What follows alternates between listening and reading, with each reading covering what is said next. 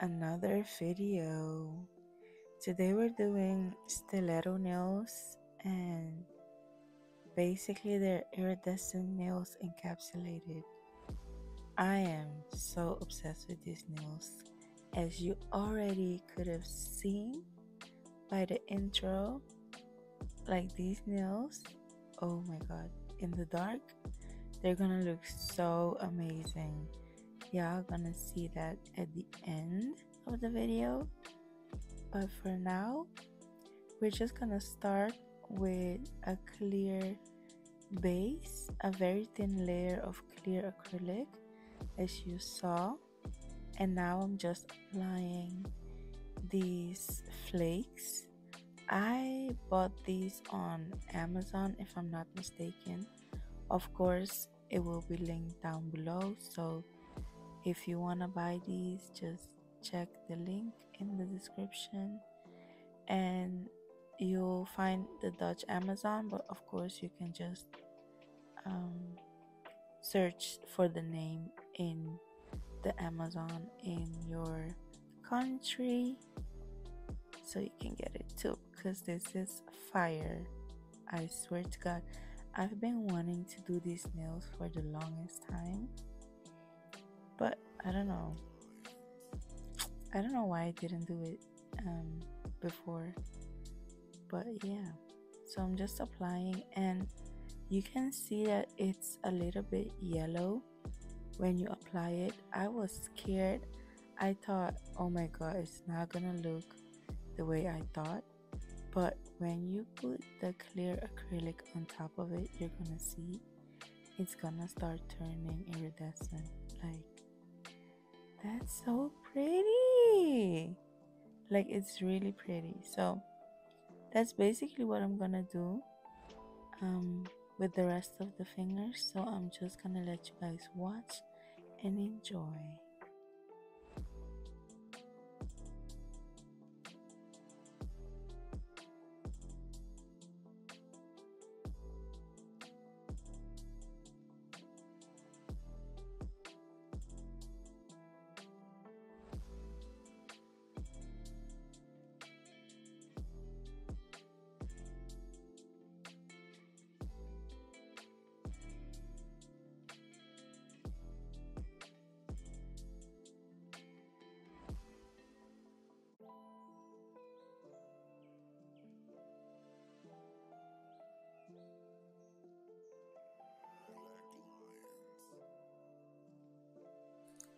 And I have to give credit to my mom, because I was on the phone with her the day I did these nails. I was on the phone and I was telling her I want to do a new set, like a new design, but I don't know what to do. She was like, why don't you do stilettos? You always do those damn square nails. Like, change it up for a change. I was like, excuse me? I felt attacked, but okay. So I got up and I went and did these, and they turned out so good. I might have to take more nail advice from her. I don't know, but this turned out very, very pretty. So thank God I listened to her, because honestly, I've never done stilettos before. I've always done almonds, which is almost the same, but still, I never did stiletto, so it was kind of something new, and it was not really a challenge, but it was interesting, you know. I was trying to see if I could get it the first time, and I did, so I'm very proud of myself. I say all of that to say that, sometimes God or the universe, whatever you want to call it, sends people your way to tell you something, or to share, a story with you, or give you a little motivation. And we have to learn to be receptive to that, because most of the times it's a sign or a little nudge in the right direction. But of course, it's up to us to catch on to it and actually take action. Imagine if I didn't get up and do these nails. It would have never turned this good. We never know. This video might blow up too. Who knows? I mean, the possibilities are endless. So, that's a little motivation for you guys today. Just get up and do it. That's all you gotta do. Leave the rest up to God, because trust that He's gonna handle it, baby. Okay?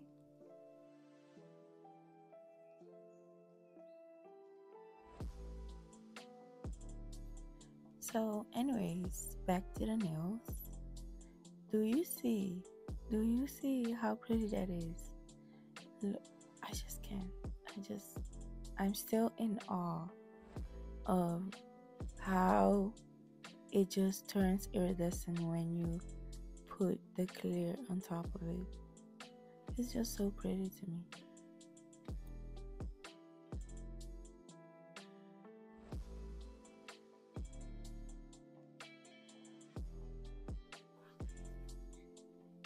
So now I'm just applying the cover color and swiping it down, because I sounded just like, what's this man's name? Arnold Schwarzenegger when I said down. But anyways, so I'm just swiping down and blending it into the nail like so. And also, because the cover is a bit sheer, I make sure to blend when I put the bead down also, so the top part is also blended, so it's seamless. When you have very transparent cover colors, if you don't blend the top, you're gonna see a line across the nail when you finish. So we don't want that, of course, and especially because I file my nails to a very thin layer on top of the nail, so because I don't like my nails thick. So the more you file, the more you're gonna see everything underneath the nail, because it's gonna be thinner. So you want to make sure that everything is seamless and there's no partitions, so people can see where you applied your first or second bead. So that's what we're going for, seamlessness.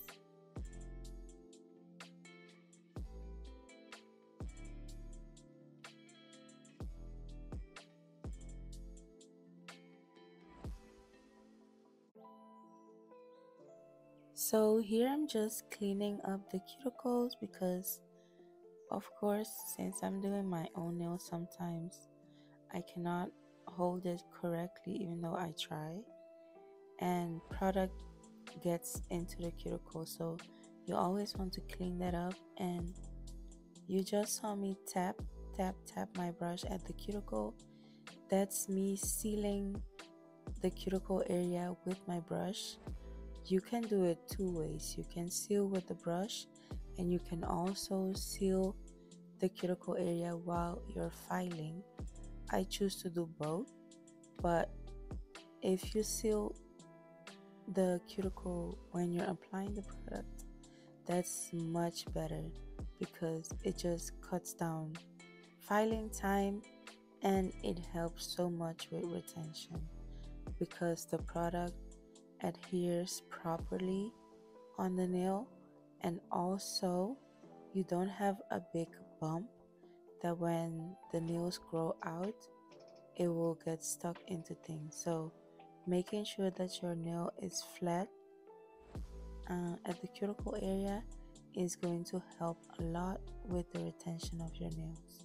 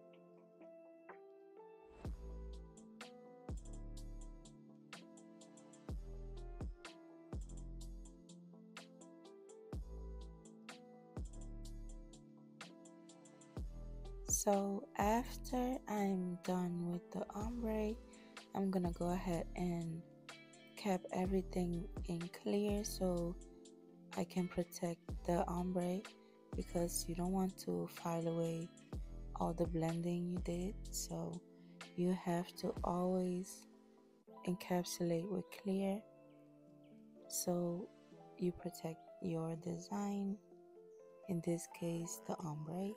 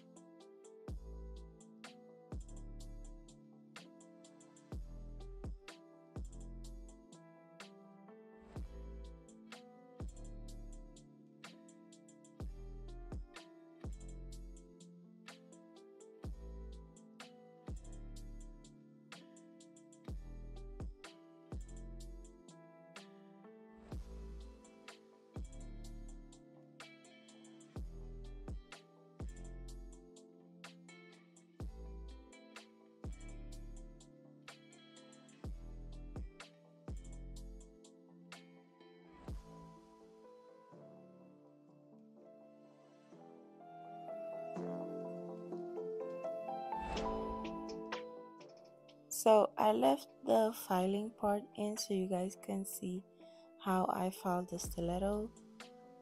It's basically the same as always, just make sure that the points are very pointy, because that's the whole point, no pun intended. But yeah, so I always use something to support my hand to keep it stable while I file away like a crazy person.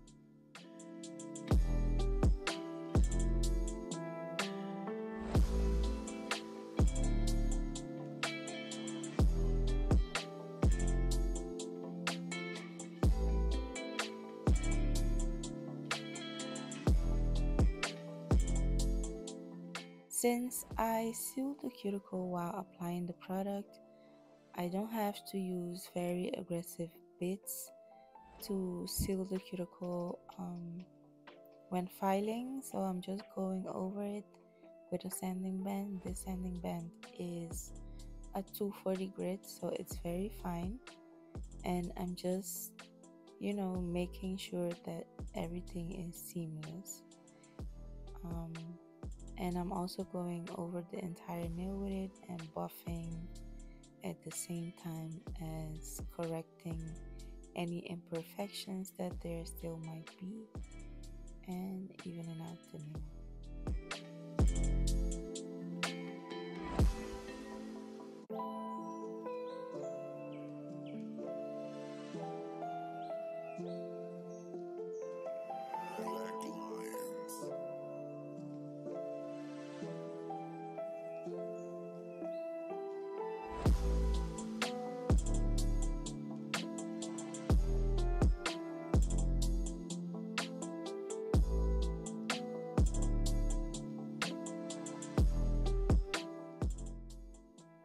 Just watch. Oh my god, like, isn't that so pretty?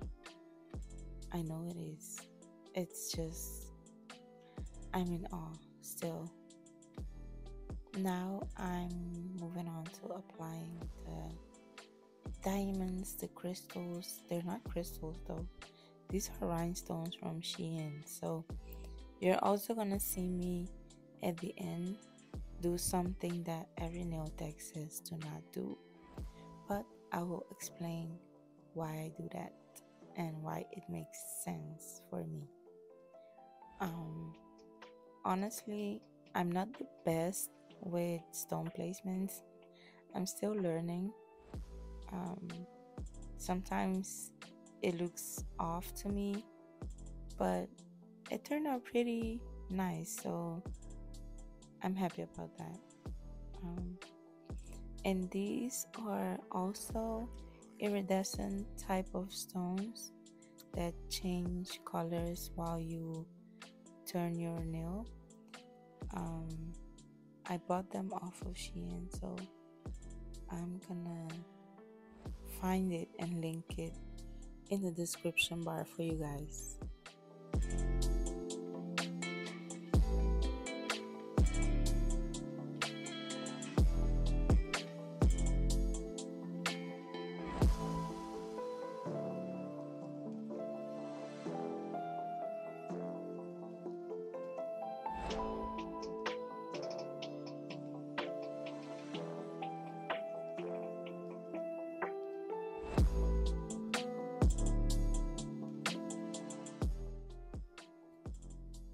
Since these rhinestones are not Swarovski and they're not real crystals, they're going to lose their shine and color after a few days, especially if you do a lot of cleaning. So I apply a thin layer of top coat to protect it. And here, this is me just obsessing over these nails, and this is the end result. I hope you guys liked it. Don't forget to like, comment, and subscribe for more videos like this, because I'm coming with that heat, baby. Okay?